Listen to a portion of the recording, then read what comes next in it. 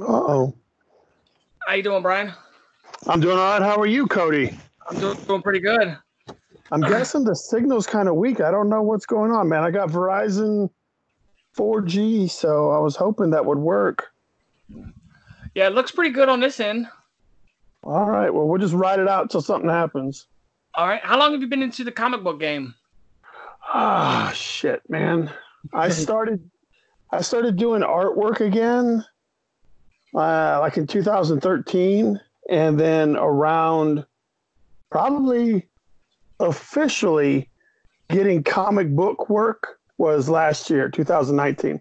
But in 2015, I started doing sketch cards for Marvel. So that's kind of comic book. And I was doing fan art, but like legitimate comic book work was 2019. All right. Tell us some about some of your earlier work. I don't know what that means, but I did.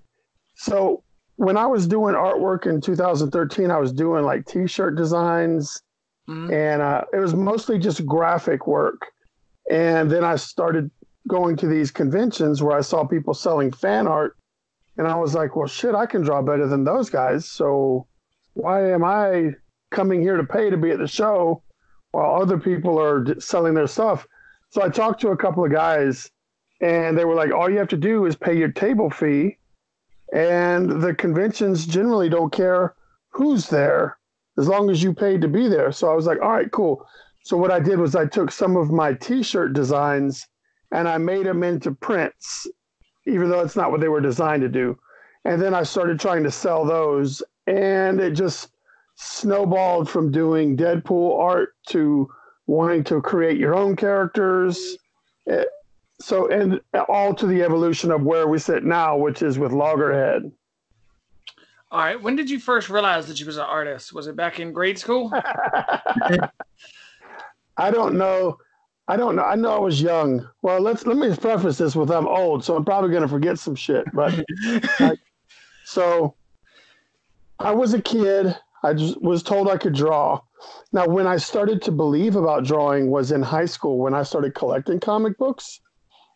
And I started trying to copy the pictures of the Todd McFarlane Spider-Man, the Eric Larson Spider-Man, the Jim Lee and Mark Silvestri Wolverine. Like, I was trying to copy all that stuff, and I was a pretty good copier. And that's when people were like, oh, man, you can draw. And then my dumb ass, like when I tried to turn it into like, ooh, I've got a crush on this girl, so let me draw a picture of a butterfly on top of a rose and give it to her. She'll be my girlfriend. And that shit, it never worked out. But they were like, oh, that's nice, Brian. Thank you. But so that's when I tried. It didn't work. So in 1995, I was like, all right, let's go join the Army. All right. Well, thank you for your service. I didn't know you joined the Army. Yeah, about 6 years. Wow. Thank you. Can you tell us a time that a piece of art challenged you? Anytime there's a female on the piece of art. Right. That's not me. Like, I know that there's a lot of stuff that I don't draw well.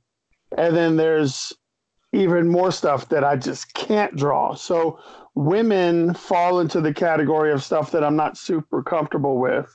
I can draw women, but it'll take me like 5 times as long to draw a woman as it was to be drawing a dude. Like, you don't have to be as delicate and precise, and it doesn't have to look as good to be a dude. But if you draw a woman and you got some scratchy lines, that shit just looks whack, and nobody. So for me right now, I have to brush up on my woman anatomy and drawing the female figure.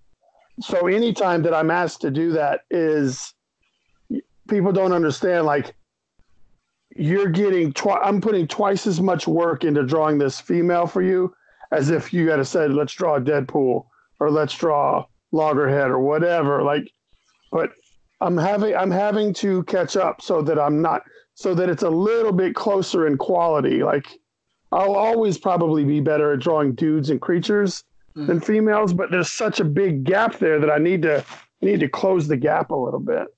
All right. What's your favorite character to draw? Loggerhead. That's the right answer. Right? Yeah. Well, I honestly, Loggerhead combines a lot of things that I enjoy drawing, which is like creature type stuff where you can like mess with the anatomy. The anatomy, no one knows what a 10-foot tall turtle man looks like, so you can fudge the anatomy and make stuff up and just kind of make it look cool. So I have that ability, and he's a big, strong, powerful, Hulk looking guy. So drawing big stuff like that. And I also really like drawing, by hand on the piece of paper and then taking it into the digital world where I can use my blood splatter brushes, and doing loggerhead work allows me to do both of those things. All right. When is Loggerhead available? It's going to be May 2020. Okay. So May it'll be on comic book shelves, and next month in March it'll be able to. You can order it for Previews Diamond catalog, so that you can tell your store to get you a copy. Yeah. All right, guys, you hear that? Pick you up a copy of Loggerhead. It's a one-shot story. This first one is a one-shot story called Bloody Bayou. So it's just 22 pages. You get the whole thing. It's not a cliffhanger that's going to leave you waiting for another month or another 6 months. Like, this is me testing the water to see if I've created a product that anybody gives a shit about. So if people like it, then hey, maybe I'll do more with it. If people don't respond to the comic book, then I'll be like, oh, maybe I guess writing comic books isn't my thing, because I wrote it as well as drew it. All right. Wow. What other projects you have coming out that you could tell us about? Dude, I'm getting a lot of cover work. So I'm doing some comic book covers for the Bobcat series, which is published through Caliber Comics. And I'm doing some Kickstarter comic book covers. Different Kickstarters have reached out and asked us stuff. I did a Dust County Chronicles cover, which Joel, you probably will talk to him at some point. He just got a job at Scout. And I'm doing a cover for Stoned Ninja. I don't know if you heard about that, but it's like a weed smoking ninja or something like that. I don't know. But so the what's going to keep me afloat is getting the new cover work that I'm working on. And then that will help me pay the bills to get the next issue of Loggerhead out there ready for you guys. But I'm also doing sketch cards for my set for Marvel Masterpieces for the next set of Marvel cards. All right. Are you taking any cover consultations right now? I don't know what cover consultations mean. Am I taking more work?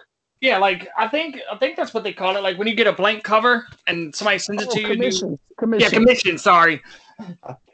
I not this week, because I've got one that somebody asked me yesterday to do a sketch cover, and it's pretty involved. It's got like 6 characters on it, and he needs it by Valentine's Day, which is next Friday. Right. I don't know when this will air, but it's whenever Valentine's Day is. He's given me 1 week to get it done, but because of the tight deadline and the amount of work he wants done, I shot him a number. I was like, dude, $150 is what it's going to take for me to draw this for you. And he's like, no problem. I was like, oh shit, man. I thought that was going to be too big a number for him to stick around. Right. But he made it. And so now so this week I have to finish 2 covers and that sketch cover. But sketch covers, you're always welcome to send them to me as long as you don't need it back immediately. But I also have a short box here of just blank covers that I keep on hand. Most of them are Marvel, but I have a nice short box, and you can just do that. And I can do those through the mail and whatever. All right. $40 is generally the cheap. $40 is the cheap headshot that I do. But here lately, I've been doing auctions on my Facebook page to where I just draw a sketch cover and then just put it up for auction for $1, and then people will bid however much they like. Right, because we definitely need a Brian Silverback cover in our set back here. You should have one. Yeah. You don't have the ball? The mall? And when you came to the store in Florida, Yeah. and the copy of the mall. I haven't put it up there yet. Oh well, shit, man, you're slacking. I know it. All right, let's get back into the questions. I know right. you was in the movie Undercover Brother 2. Can you tell us about the experience? Can you tell us about the experience on the set? Let's see. That honestly, I've been on several sets, but I'm just a background. I'm a background guy. So whenever they need a henchman, a policeman, a prisoner, or a prison guard, that's generally the roles that I go out for. Undercover Brother 2 I was playing a henchman. So it was a lot of fun. I got to meet Michael Jai White, which is the guy that played Undercover Brother in the second one, but he also played Black Dynamite. Mm-hmm. And he played he was in The Dark Knight with Heath Ledger when he slammed the pencil down. Like, oh yeah. You get to see people like that. Like, I've been on the set and Jason Bateman was the director.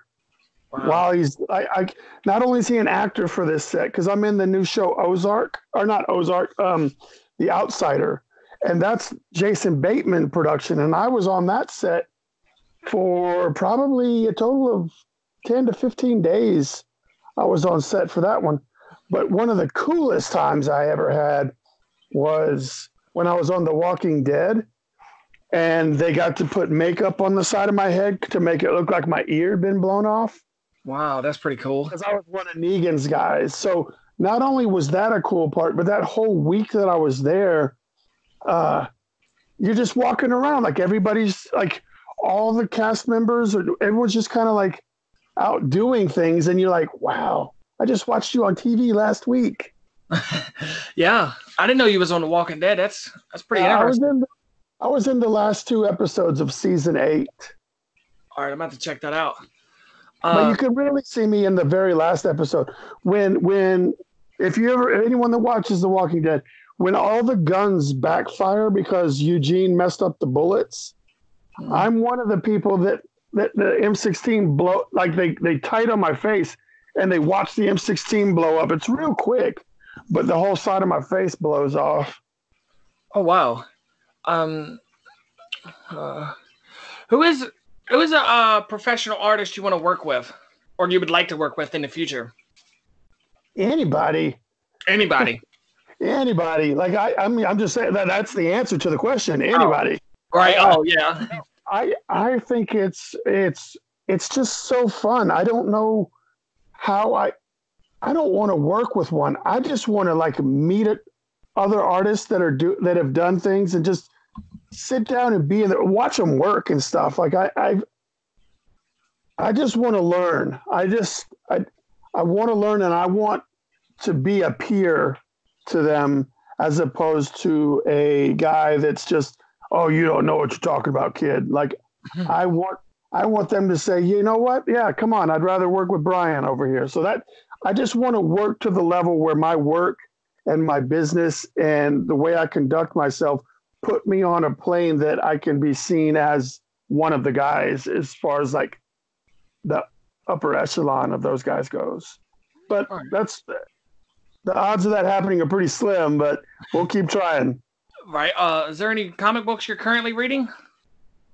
Man, you want me to tell you a dirty truth? Yeah.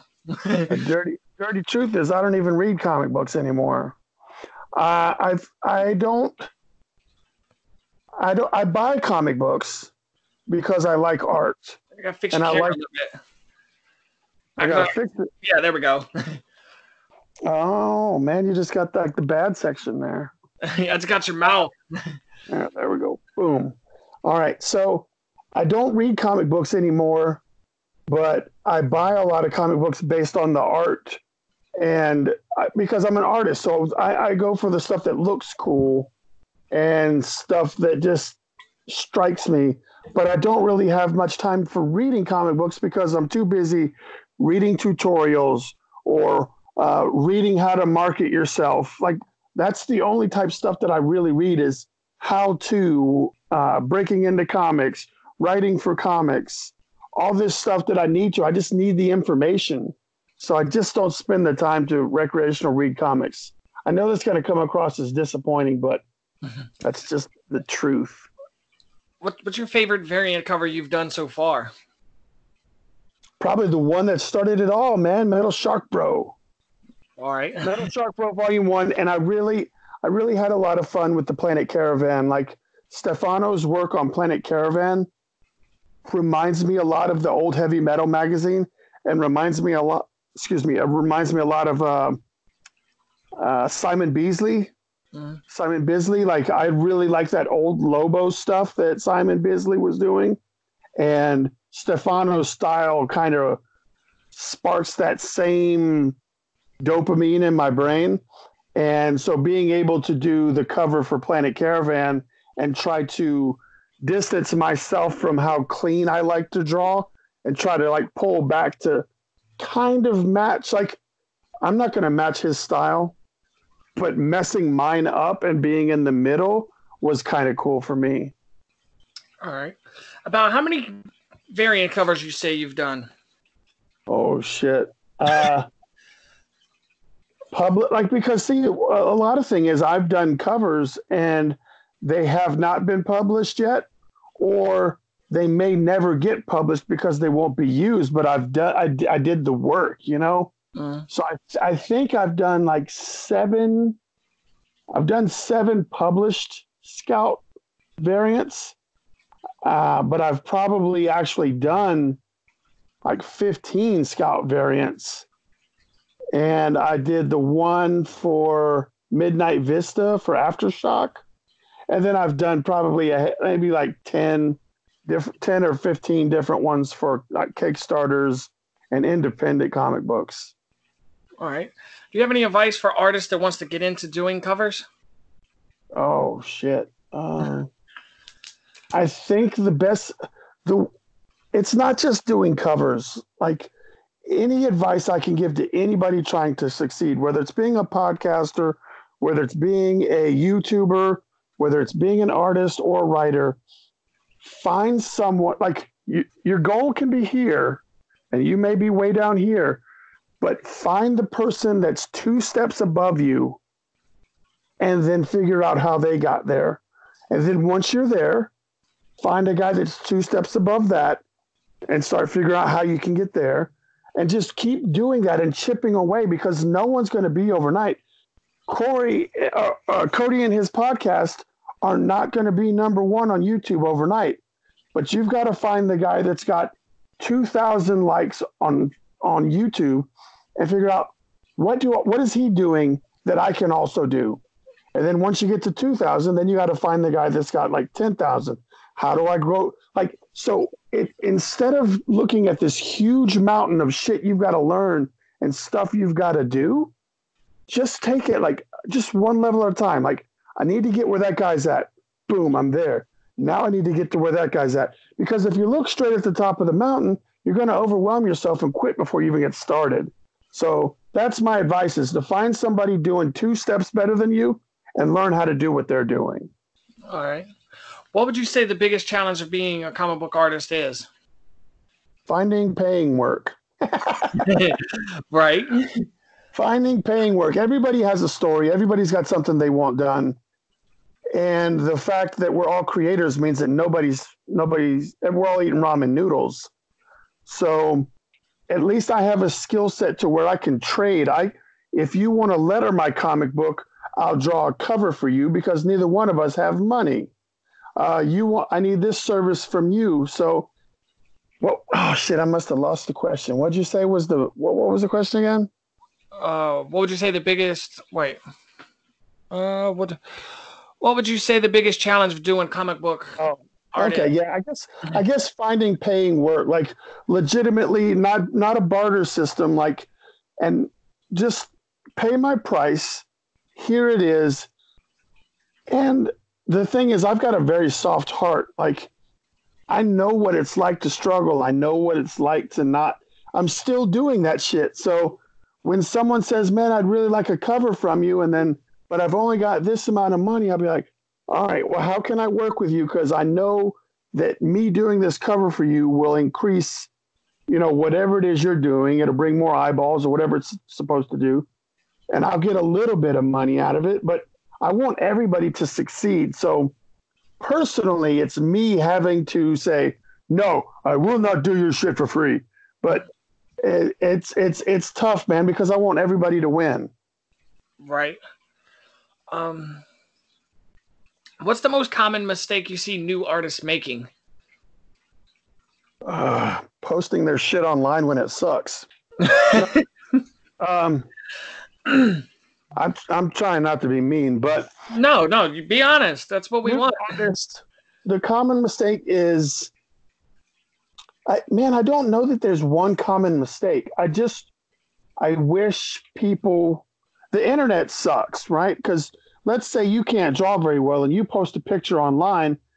I may drop an encouraging word. Hey, next time, work on your anatomy for the forearm.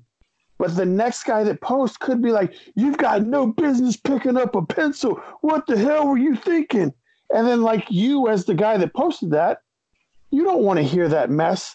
So where do you get constructive criticism? You go to the convention, everybody's so busy that you feel like you're bothering them. And it's, man, I don't know. A common mistake is, this is a difficult. You should have sent me this shit early so I could have researched all these answers. All right, sorry. No, but I think let's just start with the basics. Like, know the anatomy of the face, like the general rules for where stuff goes. You have an eye, and there's an eye in the middle. Like the distance in between the two eyes should be the same as one eye. Like that, and the eye should be in the middle of the head. The ears should be right on the eye line. Like just general rules will help everything kind of stay where they're supposed to be.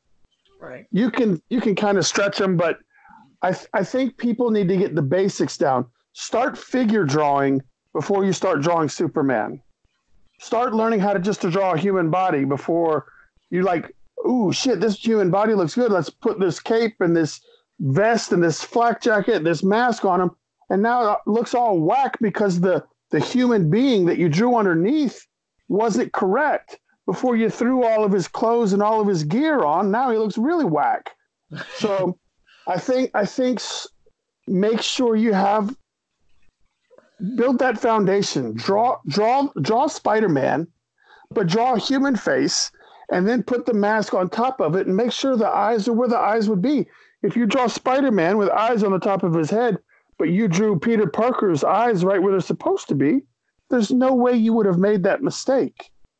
Right. So I think putting the cart before the horse, like slow down and get that basic shit out of the way, which is where I have to go with my females. I've got to stop trying to draw Domino, stop trying to draw Scarlet Witch. Just draw a decent looking female and then dress it up as whoever you want it to be. And I know that's a flaw that I have as well. So just pull it back, slow down a little bit. All right. And about how long does it take you to do a cover? Generally speaking, probably about 2 days. But that's like with breaks and sleeping. If I wanted to, I think I've done covers in 12 hours starting from zero, having it hand drawn and digitally colored and delivered to the customer. I've done like 2 or 3 with a 12 to 24 hour turnaround. But right. I mean, sometimes the grandkids come over and I've got shit to do, or I don't feel well, or there was other work that was here before your work was in. But my turnaround time is, if I had to be very conservative, I'd say a week at the latest. All right. And just the final question, and we're going to do shout outs. Do you have any book signings coming up soon so like everybody can meet you, or? I wish I knew. I know my book, I know Loggerhead comes out in May, but I'm not sure what weekend. So I don't know I don't know where to be like for the release.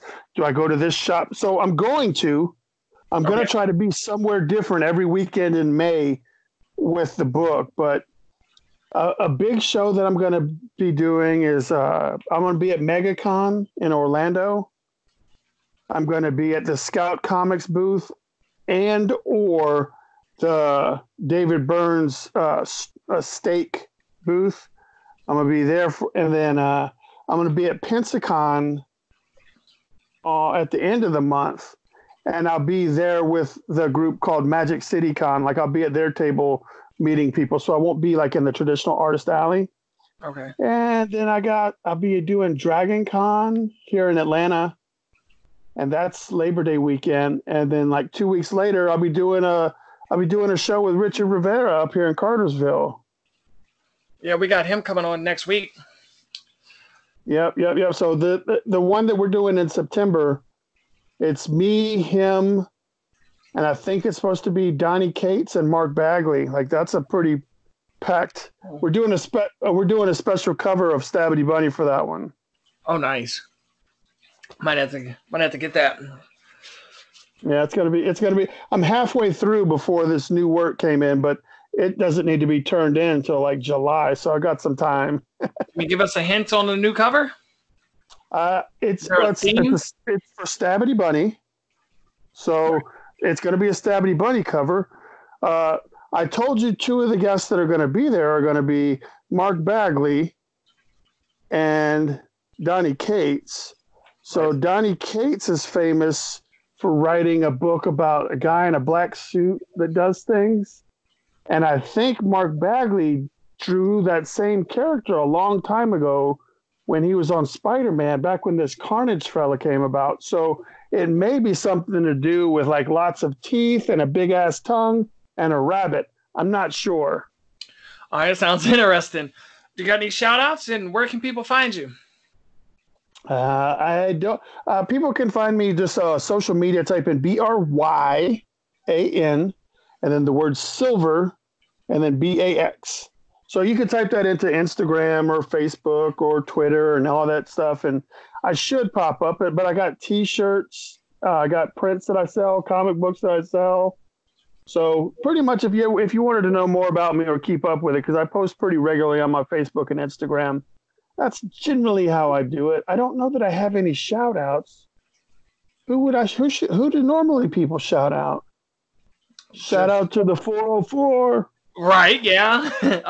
People usually shout out their wives or their upcoming book. We talked about Loggerhead. Y'all check it. I think I covered that in organically. Let's see. Oh, you know what? I'm going to give a shout out to Killer Finds in Hiram, Georgia, because I got myself a Hulk 180 this week from Killer Finds. All right. So now we got to get it pressed and clean and see what that baby comes back as. Right. Well, I wish you the best of luck with that. It's the end of the interview. Thank you for coming on, Silverbacks. Thanks, man. I keep saying it with an S. No, it's just regular Silverbacks. I know. Backs. It should have an S, but if it was spelled with a CKS, but I've just taken all 3 of those letters and just made it an X. Right. All right. Well, thank you. All right. Stay creative. All right.